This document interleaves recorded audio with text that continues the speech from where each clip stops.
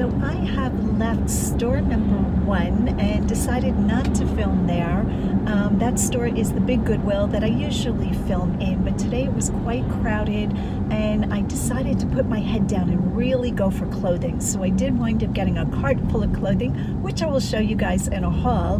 But then I thought to myself, where do I want to go next? So I decided to come up north to a little thrift store that is like a country thrift store. Now it is a Goodwill, but it's in an older building. I think I might have filmed there last year.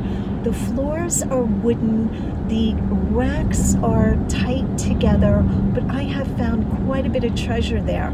Now this is the East Earl location, I believe. You can Google it and see photos of it on Google Images, that it's just this country out in the middle of nowhere Goodwill. It's just amazing that it's out there. And I have found quite a bit of treasure there. So not only do I find vintage items, but I have to say that the vintage items go quicker because country people out this way have a tendency to know vintage items. What doesn't sell as quick are the more modern items usually. So that's what I'm after today. That's what I'm expecting to find. Trendy clothing. Not sure where it comes from because the people in the area are mainly Amish, Mennonite, and country folk, farm owners. So I doubt they're wearing like Prada or Chanel. So that's where we are now. Hopefully I'm going to be able to film. That's why I'm making this intro, to take you along with me, see what treasure we can find, and flip for a profit.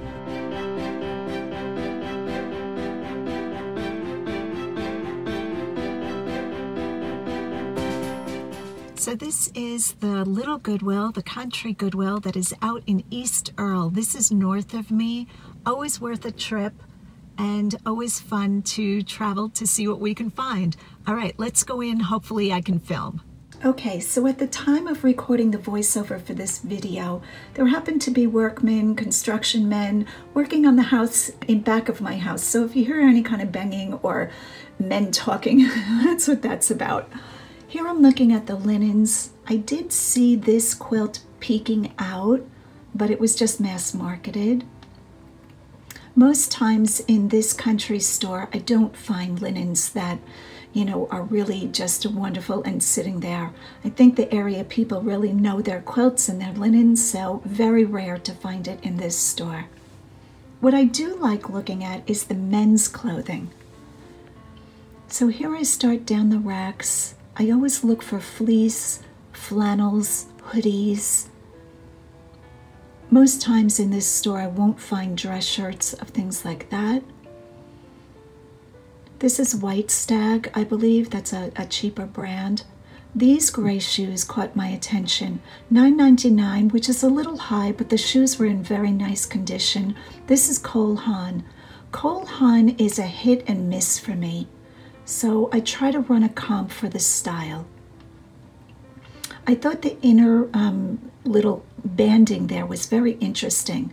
Looks like it really held your foot secure, or it was a comfort thing. So this video, the filming of it happened. I did purchase and I did a haul of these items already.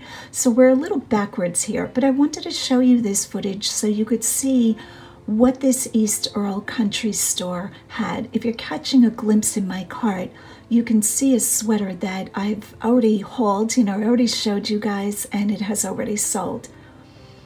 So a little bit backwards, some of the items in this video will be sold already, but you can always go into my store, and if you see something in this video, you can check if it has been sold or not. So here is a sweater that you normally see alligators, and it was a turtle. I thought that was quite cute. I did not pick it up. I don't know that a man would want to wear a turtle on his chest. These are polo, which I might have picked those up, but $15 is too high a buy-in price.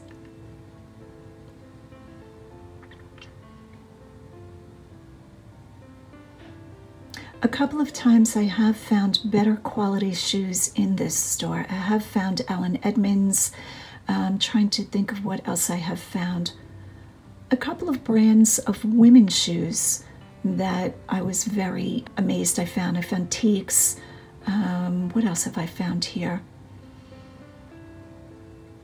I can't even think of it, but so I always do go through the shoes in this store.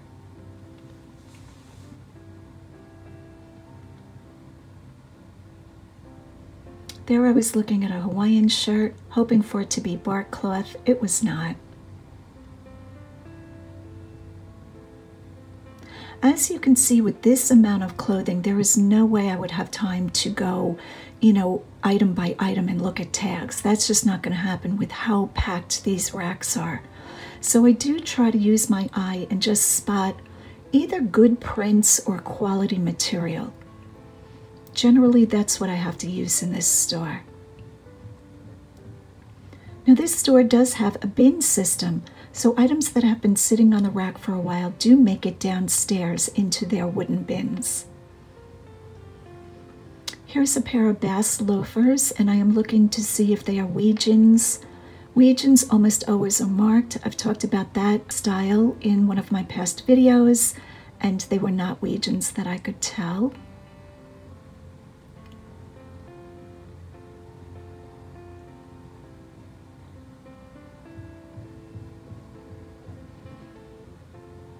I think my favorite shoes of men's styles to sell are wingtips.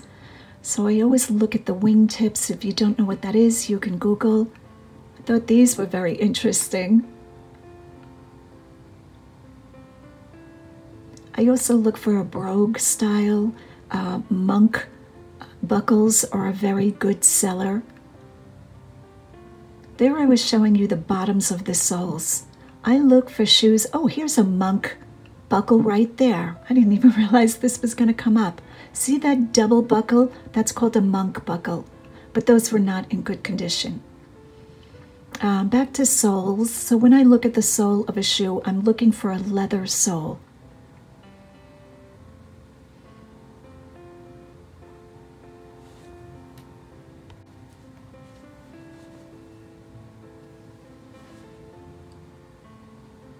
I don't think I found too much in men's clothing, and here I am onto women's clothing.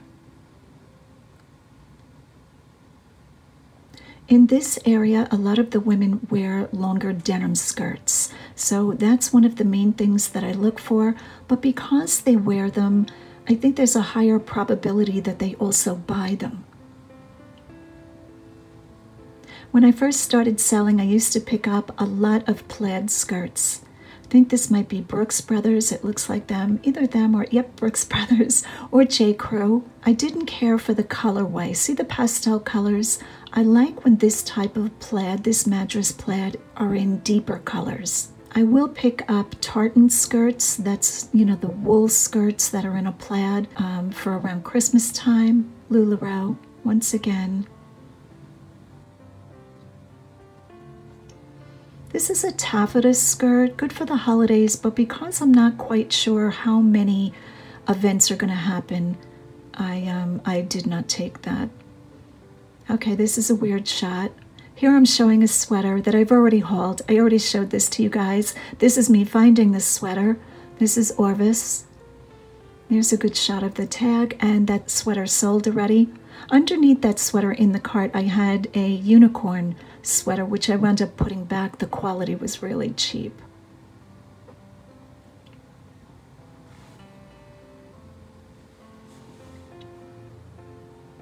So here I'm finding a denim skirt. Elastic waist is always nice. I did not pick that up because the size was very small. Mostly in denim skirts, I'm looking for probably medium or large or bigger.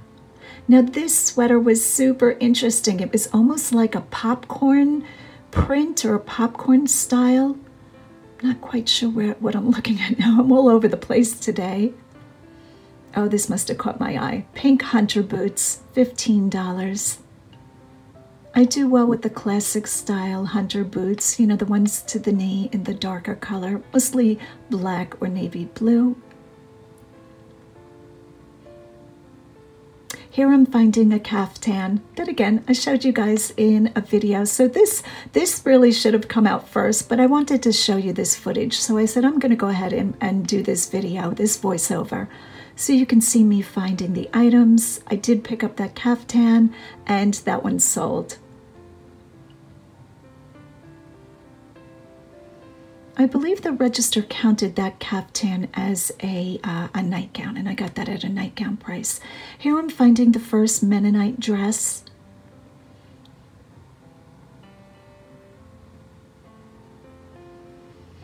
And I was showing the overpiece. I do pick that up.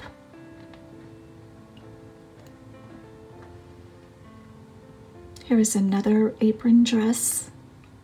All of these dresses are handmade. If I can get these dresses for $4 and under, I go ahead and pick them up. I was looking at the stitching there. See that stitching there? That's an overcast stitch. That shows it was hand stitched on part of this dress.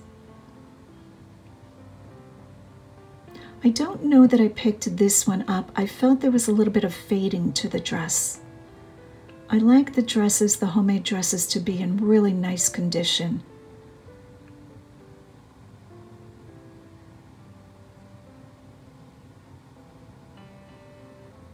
So as you can see, tons of clothing in this store.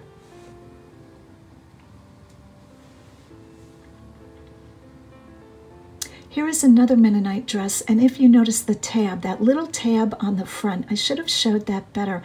I'm not quite sure what that tab is for, so if you guys know, can you leave me a comment down below? Thank you. Here I'm finding Soma. I like finding Soma. So what is the disconnect? I'm not quite sure. I did not pick this up. I think I felt a little bit confused about it because most of the Soma I find are intimates. They're either negligees or nightgowns, and that one had a lot of beading on the bust, so I think I just felt confused.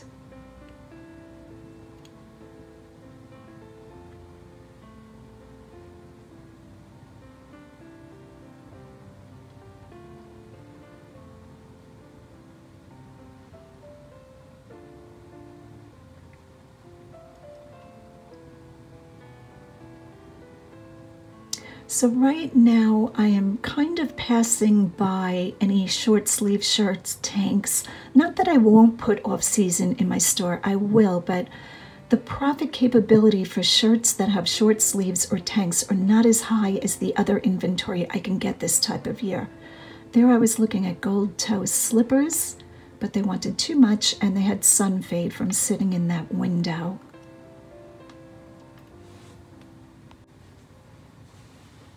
And now I have moved downstairs. The downstairs of this, or the basement of this store, I should say, are the hard goods and the wooden bins of clothing. It's their form of an outlet. Here I'm finding a, I don't know what these are called, 3D picture, 2D picture. There's a name to this, of the Twin Towers. There was a date on the picture, and I did run a comp. This did not bring the money. So I did put it in my cart for a while to check, but I wound up putting that back. Now, as you can tell, I have an empty cart because in this store you have to pay for the items upstairs and then start afresh downstairs. So I had paid for my clothing and grabbed a new cart.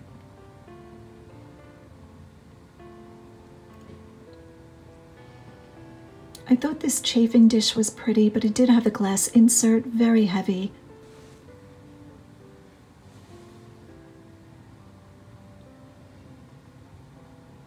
Does anybody think that the duck motif in kitchens is going to come back? I sure hope not. I know people really got excited about that duck pattern. We had duck wallpaper, canisters, we had it all. I don't know that I ever did ducks. I never caught on to it. I think that was in the 80s, right? That tons of houses had the duck pattern.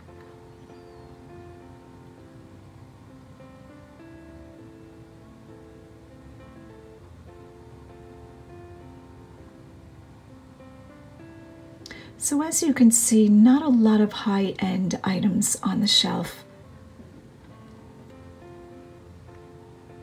But I do wind up finding things, so there's a spoiler alert. I don't know that I would come to this store weekly, but I really do like taking a trip out here. It's a beautiful drive, and I have found good items. I once found an English smoking robe, I'm going to call it. And I found that robe in the wooden bin section. I believe I paid under $1 and it brought over $100. And I believe it was 100% silk. I don't know who had an English smoking jacket out in farm country, but yes, please. Thought this was really pretty, this basket candy dish. And I did put that in my cart for a while because hummingbird patterns are really popular. But at the end, the Made in China sticker was just not happening in my brain. Not that I never pick up Made in China. Once in a while I do.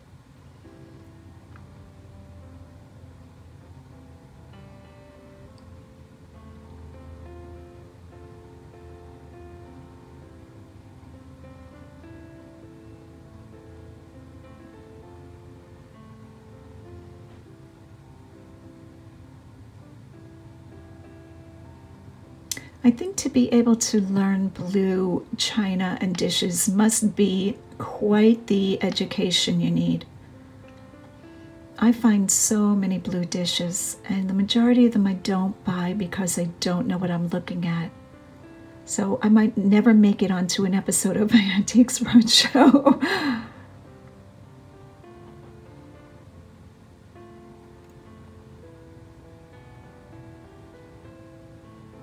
I was hoping that was a vintage jewelry box. Do you guys remember the jewelry boxes when you opened them up when you were a little girl and the ballerina danced around and round? I love finding those. Those don't bring a lot of money, but really sweet.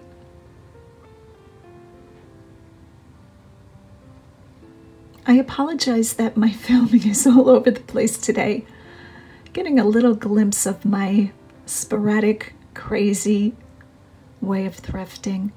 Here right away, I realized this is Ray Dunn. This is a set of drinking glasses. And I thought it was funny that the words on them, if you look at the melt glass, the wording, I thought was peeled off. But I think it's because the snowman was melting. Not entirely sure about that.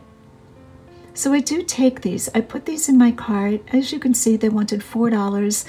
And number one, I'm not thrilled with shipping drinking glasses. Lots of breakage lately with USPS, and the comps were not there. Now let me just say, if the comps were there, if the profit was high, you guys know me. I put my big girl pants on and get it done, but the comps were not high for those Ray Dunn glasses. Here I was looking at a little lidded jar. I was hoping there would be a potter's stamp on it, and I don't believe I found one. I don't know how many people would want a little jar that says Hanover.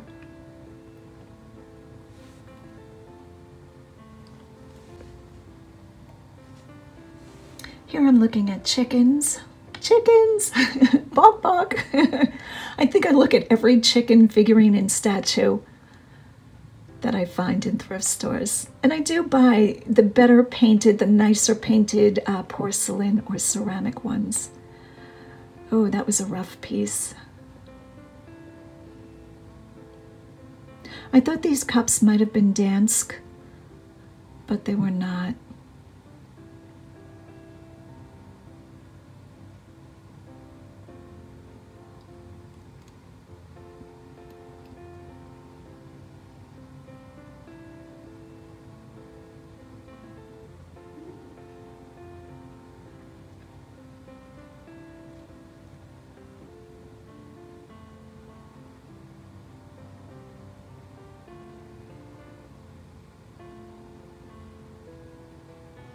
Here I'm spotting a very heavy, I'm going to call this a pie dish, right? Yeah.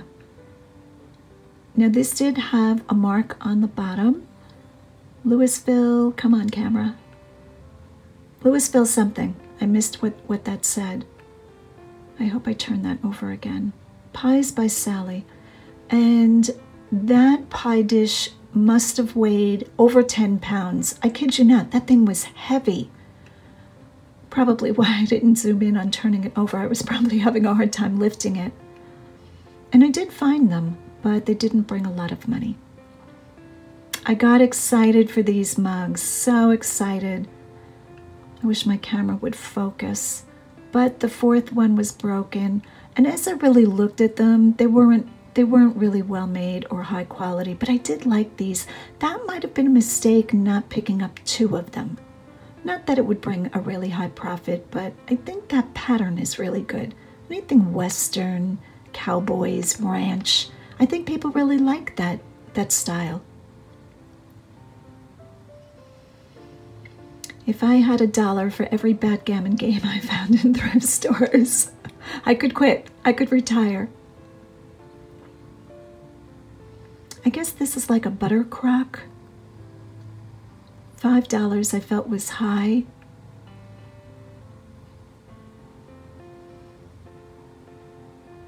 And I'm wondering if this originally was sold by a company putting out a product, or if they just made those.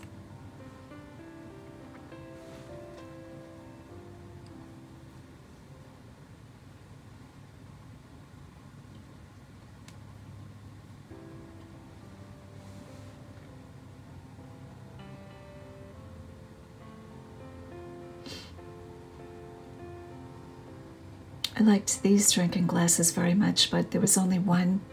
Anything with a rainbow pattern, I always take a double look. People love a good rainbow stripe.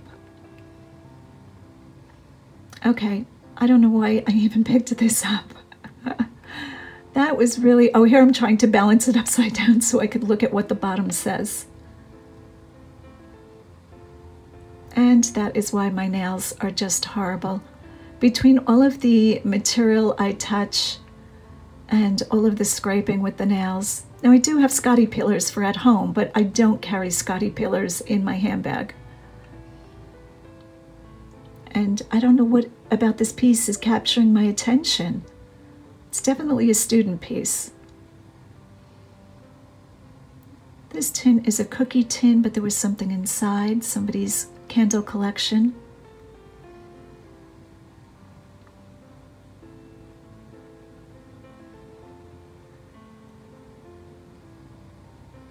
Milton Hershey School is a large school in our area, and I often find items with their logo on it.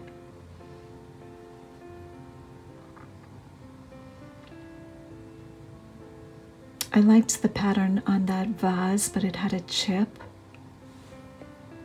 It's funny, I find when a fad comes out, like beer making at home, or, you know, just different things that really show what time period we were in, and then all of a sudden the thrift store gets flooded with it. So quite a few products do that, like LuLaRoe clothing, you know, any kind of beer or wine making at home. I'm sure we're going to be seeing a lot of hand sanitizer and a lot of masks in the thrift stores in the future.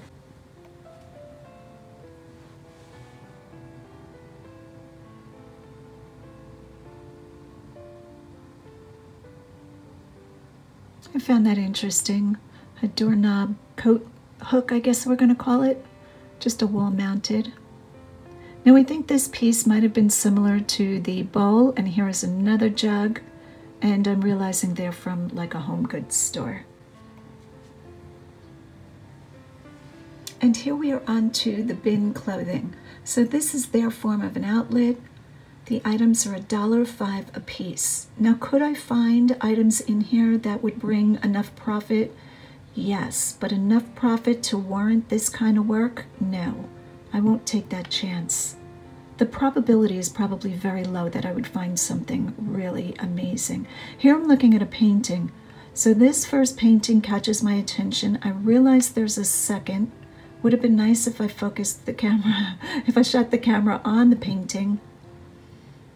And it is artist signed, which I won't say their name out loud, but I did Google that name and did not come up with anything.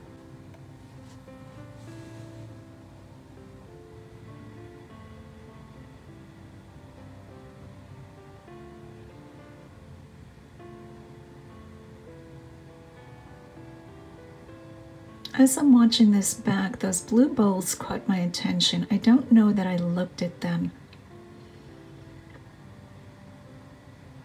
And here we find the treasure from the day. I just love this. This is a made in Italy alabaster fruit compote. Is it even called a pedestal bowl? I believe this originally came with glass or carved stone fruit in it. I have seen this before. Unfortunately, the carved fruit was not there, but this is a keeper. Here I'm showing you a shot to see that this is made of stone. This was not a glass bowl. And right after the stone bowl, I find two carved wood spoon racks. Yep, people still collect spoons. Now, I'm not going to tell you that these are going to fly out of my store. They'll sit for a while. But at a $2 buy-in price, they were in really nice condition with a little dust. And the basket with the roses is a very pretty pattern for a country house. So I went ahead and picked up both of those. So that is a little shop with me in the East Earl Goodwill store located in East Earl, Pennsylvania. If you find yourself in the area and you do some thrifting there, there is also a wonderful buffet place called Shady Maple. And Shady Maple is huge. I don't know how the buffet is running during these pandemic times, but if they are open and you are not against going to a buffet, really worth checking out. They also have a great gift shop and the place is very large. I believe it's a hotel also. Thanks so much for watching. Go out and get what's yours.